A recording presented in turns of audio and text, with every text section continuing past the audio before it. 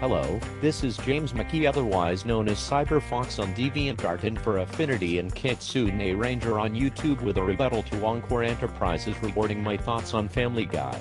I apologize if my thoughts on the show aren't that clear or a bit harsh, but this rebuttal will clear things up.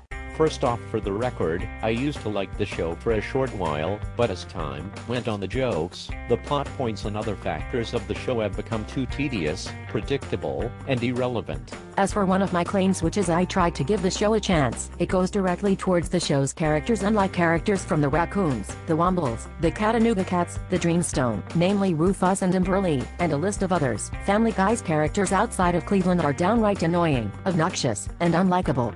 I tried to like Peter Griffin, I really did, but he's too obnoxious. Plot points from Meg and Stewie have been predictable as time went by, and Quagmire is just there to provide his irritating one-line catchphrase. Personally, Seth MacFarlane's earlier works are more funnier than the shows he did for Fox, like Life with Larry and Steve.